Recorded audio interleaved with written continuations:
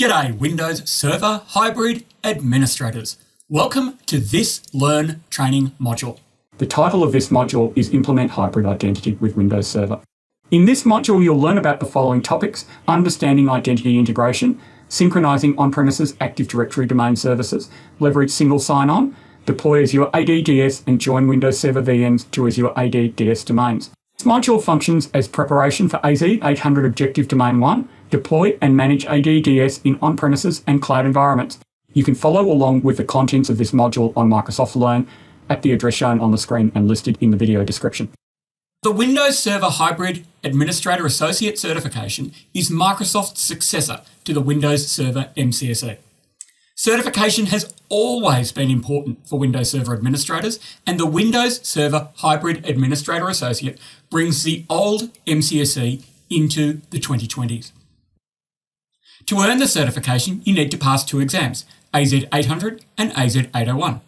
Being successful on the exam requires that you not only understand how to do common administrative tasks, such as manage Active Directory, storage, networking, security, disaster recovery, monitoring, and virtualization on premises, just as you would have had to for the last few years of Windows Server, but also know how you can integrate and extend Windows Server with all of the relevant services that are available in Azure. Azure AD is not Active Directory Domain Services, AD/DS, in the cloud. Instead, it's an entirely new directory service designed for cloud-based and web-based applications, which shares some functionalities with AD/DS. For example, the Contoso IT10 can implement Azure AD and synchronize its on-premises identities to the cloud. These steps would enable Contoso staff to use SSO to access both on-premises resources and those related resources in their Azure tenant. The IT team can use Azure AD to increase employee productivity, streamline IT processes, and improve security for adopting various cloud services. Contoso employees can access online applications by using a single user account. Contoso can also perform central user management by using well-known Windows PowerShell commandlets. It's also worth noting that because Azure AD is highly scalable and highly available by design, the IT team won't have to maintain related infrastructure or worry about disaster recovery. As a component of Azure, Azure AD can support multi-factor authentication as part of an overall access strategy for cloud services, thus providing an additional layer of security. Role-based access control, self-service password, group management, and device registration provide enterprise-ready identity management solutions. Azure AD also provides advanced identity protection in addition to enhanced reporting and alerting that can help you recognize threats more efficiently. Azure AD is part of the platform as a service offering and operates as a Microsoft managed directory service in the cloud. It's not a part of the core infrastructure that customers own and manage, nor is it an infrastructure as a service offering. While this implies that you have less control over its implementation, it also means that you don't have to dedicate resources to its deployment or maintenance. With Azure AD, you also have access to a set of features that are not natively available in Active Directory domain services, such as support for multi-factor authentication, identity protection, and self-service password reset. You can use Azure AD to provide more secure access to cloud-based resources for organizations and individuals by configuring access to applications, configuring SSO to cloud-based SaaS applications, managing users and groups, provisioning users, enabling federation between organizations, providing an identity management solution, identifying irregular sign-in activity, configuring multi-factor authentication, extending existing on-premises Active Directory implementations to Azure AD, configuring application proxy for cloud and local applications, and configuring conditional access for users and devices.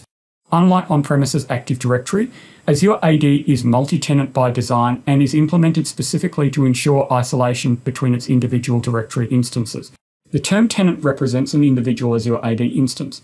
Within an Azure subscription, you can create multiple Azure AD tenants. Having multiple Azure AD tenants might be convenient if you want to test Azure AD functionality in one tenant without affecting the others. At any given time, an Azure subscription must be associated with one, and only one Azure AD tenant. However, you can associate the same Azure AD tenant with multiple Azure subscriptions. Each Azure AD tenant is assigned the default DNS domain name that consists of a unique prefix. The prefix is derived from the name of the Microsoft account you use to create an Azure subscription, or provided explicitly when creating an Azure AD tenant, and is followed by the onmicrosoft.com suffix. Adding at least one custom domain name to the same Azure AD tenant is possible and common. This name utilizes the DNS domain namespace that the corresponding company or organization owns, for example, contoso.com. The Azure AD tenant serves as the security boundary and a container for Azure AD objects such as users, groups, and applications. Although Azure AD has many similarities to on-premises Active Directory, there are also many differences. It's important to realize that using Azure AD is not the same as deploying an AD-DS domain controller on an Azure VM and then adding it to your on-premises domain. When comparing Azure AD with AD-DS, it's important to note the Azure AD characteristics that differ from AD-DS. Azure AD is primarily an identity solution, and it is designed for internet-based applications by using HTTP port 80 and HTTPS port 443 communications. Azure AD is a multi-tenant directory service. Azure AD users and groups are created in a flat structure, and there are no organizational units or group policy objects. You cannot query Azure AD by using LDAP. Instead, Azure AD uses the REST API over HTTP and HTTPS. Azure AD doesn't use Kerberos authentication. Instead, it uses HTTP and HTTPS protocols such as Security Assertion Markup Language, SAML, Web Services Federation, WS Federation, and OpenID Connect for authentication. It also uses Open Authorization, OAuth, for authorization. Azure AD includes federation services, and many third-party services are federated with and trust Azure AD. Small organizations that don't have an on-premises directory, such as AD-DS, can fully rely on Azure AD as an authentication and authorization service. However, the number of these organizations is still quite small, so most companies search for a way to integrate on-premises AD-DS with Azure AD. Microsoft offers cloud-scale identity and access management via Azure AD, which provides several options for integrating AD-DS with Azure. The Azure AD directory is not an extension of an on-premises directory. Rather, it's a copy that contains the same objects and identities. Changes made to these items on premises are copied to Azure AD, but changes made in Azure AD are not replicated back to the on-premises domain. Note that you can also use Azure AD without using an on-premises directory. In this case, Azure AD acts as the primary source of all identity information, rather than containing data replicated from an on-premises directory. Directory synchronization enables synchronization between on-premises Active Directory and Azure AD for users, groups, and contacts. In its simplest form, you install a directory synchronization component on a server in your on-premises domain. You then provide an account with domain admin and enterprise admin access to on-premises AD-DS, and another account with administrator access to Azure AD, and let it run. User accounts, groups, and contacts that you select from AD-DS are then replicated into Azure AD. Users can then use those accounts to sign into and access Azure services that rely on Azure AD for authentication. Unless you activate password synchronization, users will have a separate password from their on-premises environment to sign into an Azure resource. Even if you implement password sync, users are still prompted for their credentials when they access the Azure resource on domain-joined computers. The advantage with password sync is that to sign into the Azure resource, users can use the same username and password as their domain login. Don't confuse this with SSO. The behavior provided with password sync is called same sign-in. With Azure, the synchronization flow is one way from local AD-DS to Azure. However, with Azure AD Premium features, some attributes replicate in the other direction. For example, you can configure Azure to write passwords back to an on-premises AD-DS and to groups and devices from Azure AD. If you don't want to synchronize your entire on-premises AD-DS, directory synchronization for Azure AD supports limited filtering and customization of attribute flow based on the following values: OU, domain, user attributes, and applications. You can use Azure Active Directory Connect, Azure AD Connect, to perform synchronization between on-premises AD-DS and Azure AD. Azure AD Connect is a wizard-based tool designed to enable connectivity between an on-premises identity infrastructure and Azure. Using the wizard, you can choose your topology and requirements, and then the wizard deploys and configures all the required components for you. Depending on the requirements selected, this can include Azure Active Directory Sync, Azure AD Sync, Exchange Hybrid Deployment, Password Change Writeback, ADFS and ADFS proxy servers or Web Application Proxy, Azure AD PowerShell module. When you run Azure AD Connect, the following occurs: new users, groups, and contact objects in on-premises AD-DS are added to Azure AD. However, licenses for cloud services such as Microsoft 365 are not automatically assigned to these objects. Attributes of existing users, groups, or contact objects that are modified in on-premises AD/DS are modified in Azure AD. However, not all on-premises AD/DS attributes are synchronized to Azure AD. You can configure a set of attributes that synchronize to Azure AD by using Synchronization Manager component of Azure AD Connect. Existing users, groups, and contact objects that are deleted from the on-premises AD/DS are deleted from Azure AD. Existing user objects that are disabled on-premises are disabled in Azure. However, licenses are not automatically unassigned. Azure AD requires that you have a single source of authority for every object. Therefore, it's important to understand that in an Azure AD Connect scenario, when you're running Active Directory synchronization, you're mastering objects from within your on-premises AD/DS using tools such as Active Directory users and computers or Windows PowerShell. However, the source of authority is the on-premises AD/DS. After the first synchronization cycle is complete, the source of authority is transferred from the cloud to the on-premises AD/DS. All subsequent changes to cloud objects, except for licensing, are mastered from the on-premises AD/DS tools. The corresponding cloud objects are read-only, and Azure AD administrators cannot edit cloud objects if the source of authority is on-premises AD/DS, unless you implement some of the technologies that allow write back. To implement Azure AD Connect, you must have an account with required permissions assigned on both the local AD/DS and Azure AD. Installing and configuring Azure AD Connect requires the following accounts: an Azure account with global administrator permission in the Azure tenant, such as an organizational account that is not the account that was used to set up the account itself. An on-premises account with enterprise administrator permissions in the on-premises AD/DS. In the Azure AD Connect wizard, you can choose to use an existing account for this purpose, or let the wizard create an account for you. Azure AD Connect uses an Azure Global Administrator account to provision and update objects when the Azure AD Connect configuration wizard is run. You should create a dedicated service account in Azure for directory synchronization to use, because you cannot use the Azure Tenant Administrator account. This restriction is because the account that you use to set up Azure might not have a domain name suffix that matches the domain name. The account needs to be a member of the Global Administrators role group. In the on-premises environment, the account that is used to install and configure Azure AD Connect must have the following permissions: Enterprise Administrator permissions in AD/DS. This permission is required to create the synchronization user account in Active Directory. Local Machine Administrator permissions. This permission is required to install the Azure AD Connect software. The account used to configure Azure AD Connect and run the configuration wizard must reside in the local machine's AD Sync Admins group. By default, the account used to install Azure AD Connect is automatically added to this group. The account you use to install AD Connect is automatically added to the AD Sync Admins group when you install a product. You must sign out and sign in again to use the Synchronization Service Manager interface, because the account will not pick up the Group Security Identifier, SID, until the next time the account is used to sign in. The Enterprise Administrator account is only required when you install and configure Azure AD Connect, but its credential is not stored or saved by the configuration wizard. Therefore, you should create a special Azure AD Connect Administrator account for installing and configuring Azure AD Connect, and assign this account to the Enterprise Administrators group when Azure AD Connect is set up.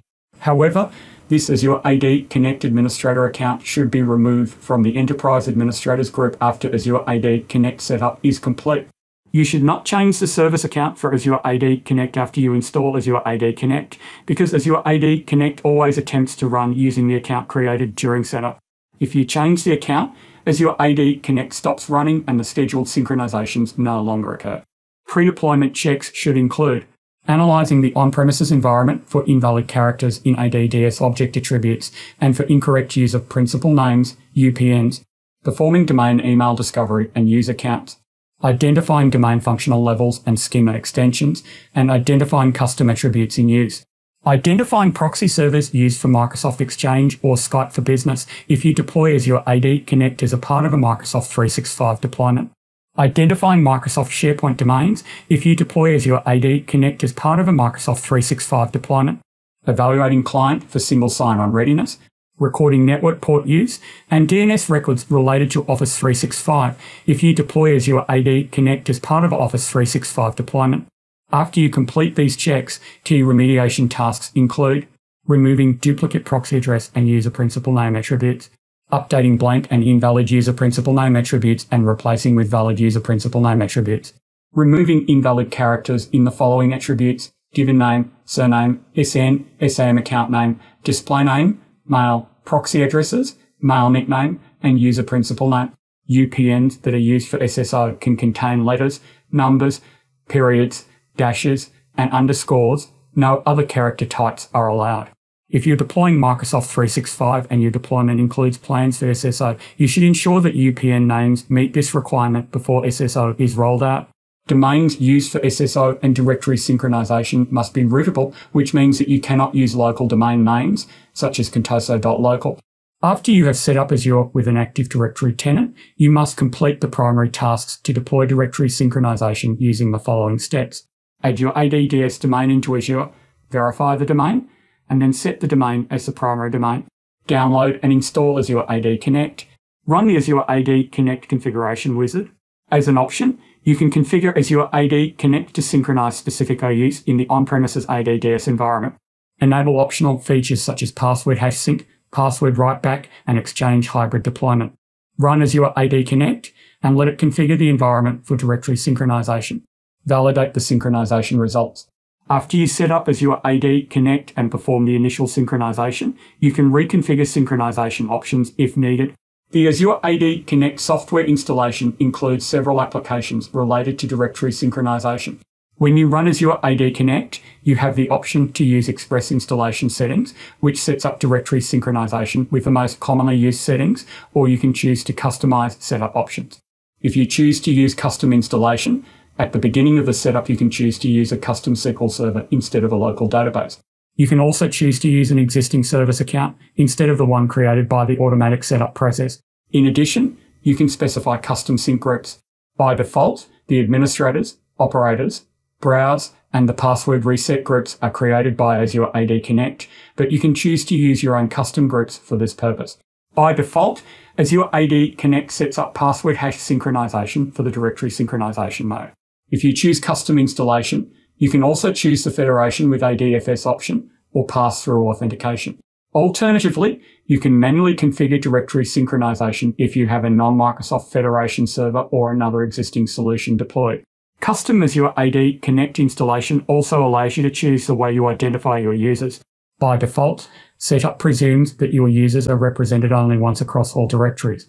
However, if you have a scenario where user identities exist across multiple directories, you must choose the matching attribute.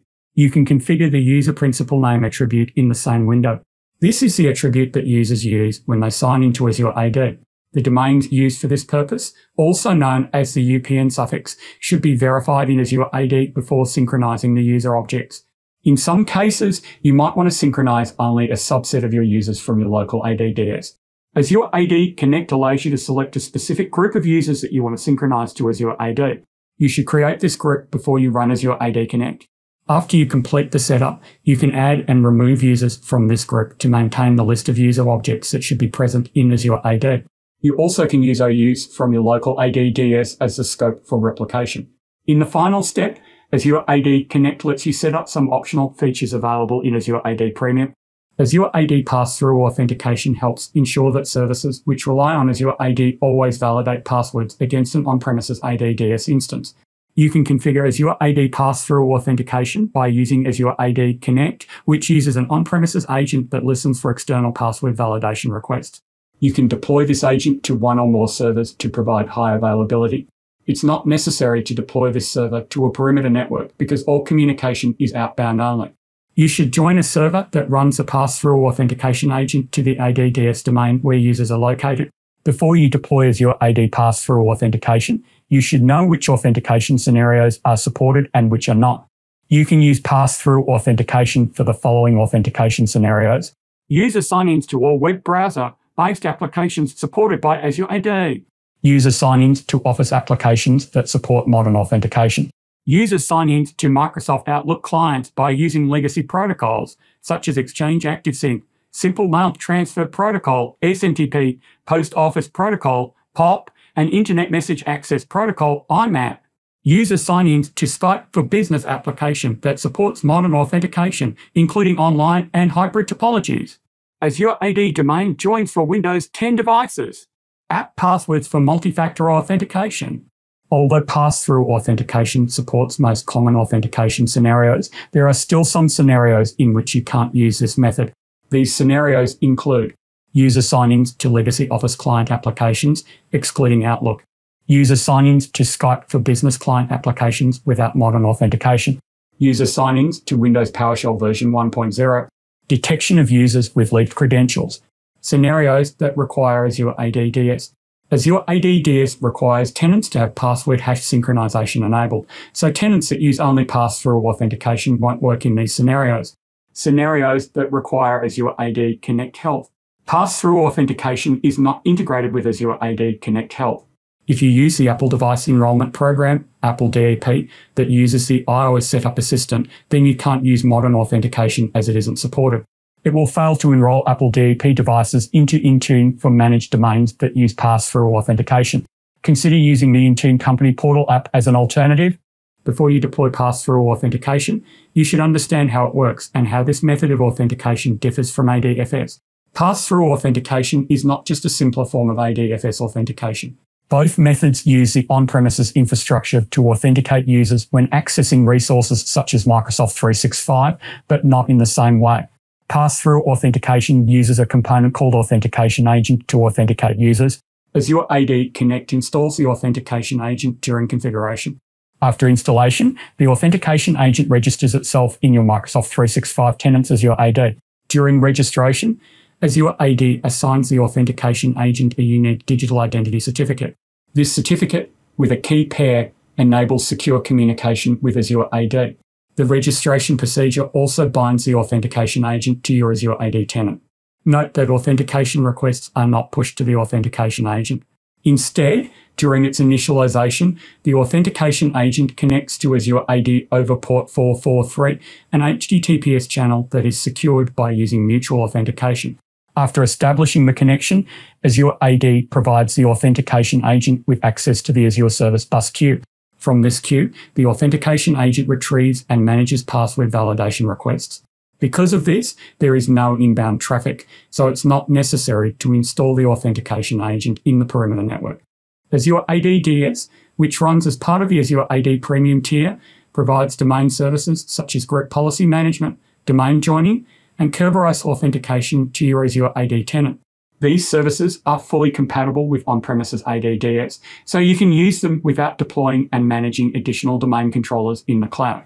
Because Azure AD can integrate with your on-premises AD-DS, when you implement Azure AD Connect, users can utilize organizational credentials in both on-premises AD-DS and in Azure AD-DS.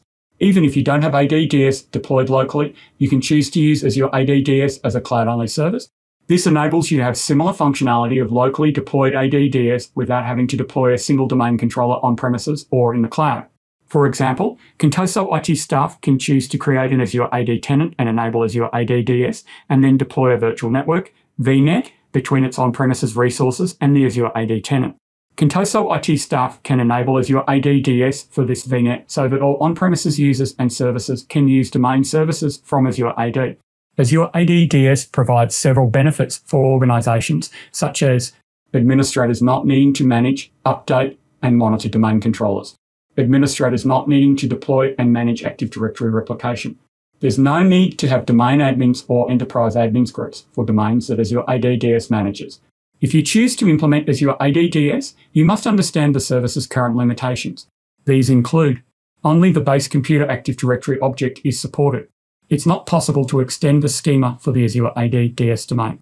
The OU structure is flat, and nested OUs are not currently supported. There is a built-in GPO, which exists for computer and user accounts. It's not possible to target OUs with built-in GPOs. Additionally, you cannot use Windows Management Instrumentation, WMI, filters or security group filtering. By using Azure AD-DS, you can freely migrate applications that use LDAP, NTLM, or the Kerberos protocols from your on-premises infrastructure to the cloud. You can also use applications such as Microsoft SQL Server or SharePoint Server on VMs, or deploy them in Azure IaaS. All this without needing domain controllers in the cloud or a VPN to local infrastructure. When implementing the Azure AD-DS scenarios, the following deployment considerations apply. Azure ADDS managed domains use a single flat OU structure by default. All domain join VMs are in a single OU. If desired, you can create custom OUs.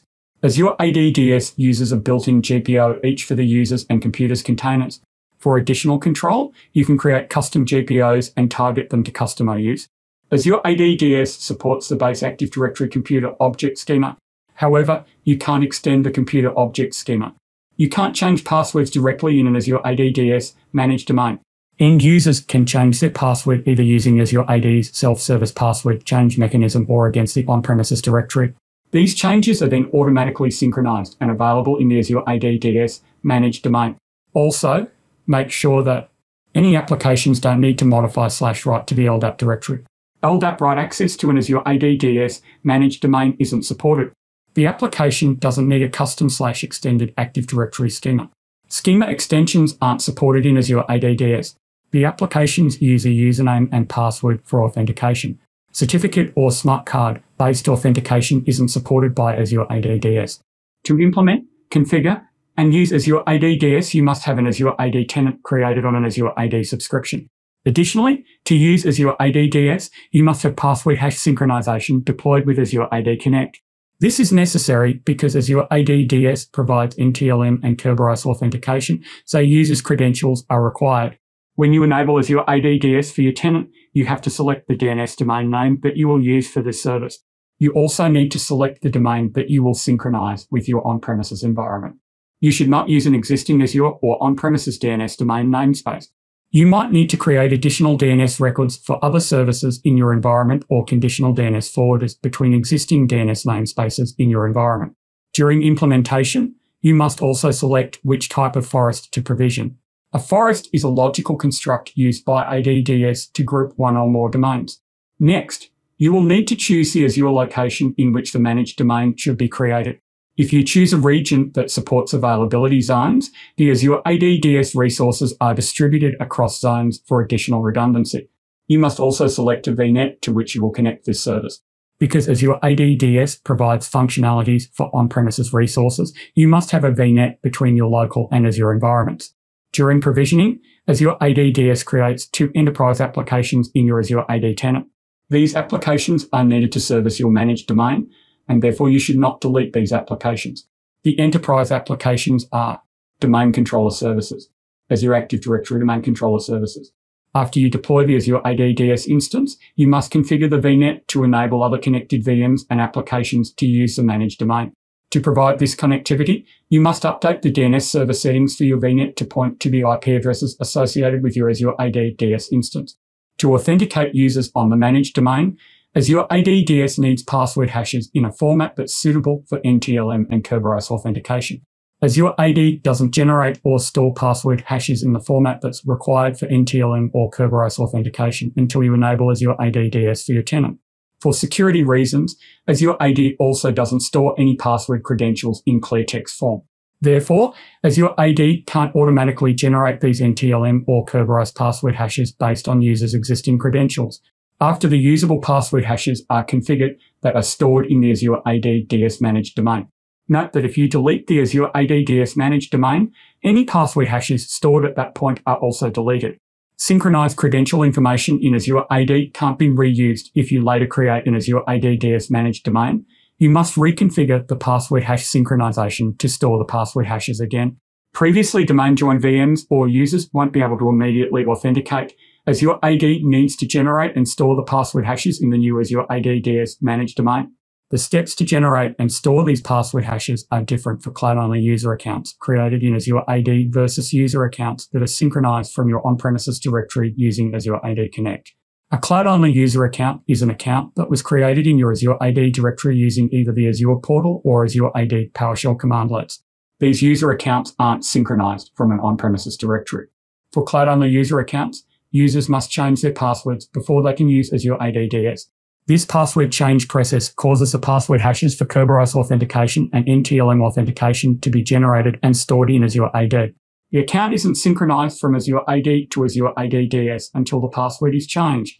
Either expire the passwords for all cloud users in the tenant who need to use Azure ADDS, which forces a password change on next sign-in, or instruct cloud users to manually change their passwords. Before a user can reset their password, you must configure the Azure AD tenant for self-service password reset. Members of the AADDC Administrators Group are granted privileges on the Azure ADDS managed domain. As a result, these administrators can perform the following tasks on the domain. Configure the built-in GPO for the containers AADDC computers and AADDC users in the managed domain. Administer DNS on the managed domain.